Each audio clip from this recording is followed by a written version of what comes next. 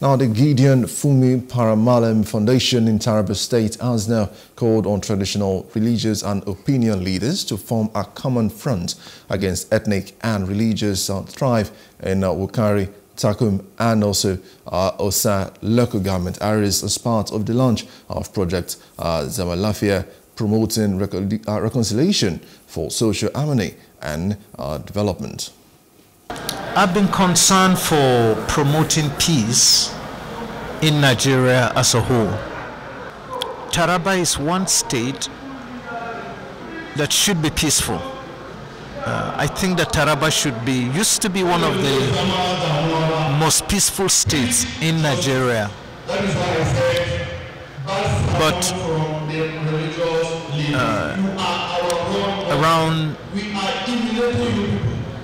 2002, 2003 upwards, things haven't been as peaceful. And I've been deeply concerned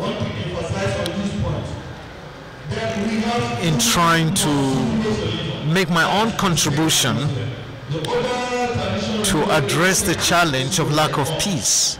For these kinds of nuanced crises and conflicts to be fed, we felt something needs to be done, and that's why we came to Taraba. The project was supported by representatives from various religious and Muslim communities, as well as women's groups who have pledged their commitment to peace-building efforts. One of the key things that was mentioned, which actually caught my attention, is the fact that all of us, irrespective of our religions, our ethnic background, we are human beings. All of us are created in the image of God.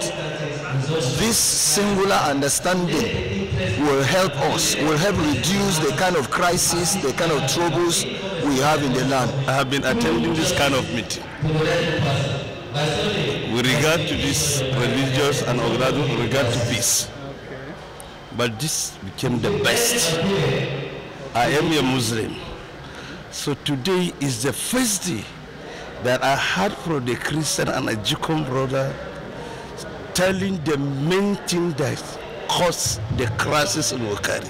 My take home from here is I will go back to the house and preach more about peace. Where we are lacking before, we should move and talk to our children, our youth. Because whenever something happens, the pain is on us, the mothers. So I will go back and tell my fellow women to preach peace to their children. When our children are living peacefully, there will be no crisis. The foundation has established conflict management support groups in 3 local government areas to provide communities with tools to address conflict and lead peace-building initiatives. Hello, hope you enjoyed the news. Please do subscribe to our YouTube channel and don't forget to hit the notification button so you get notified about fresh news updates.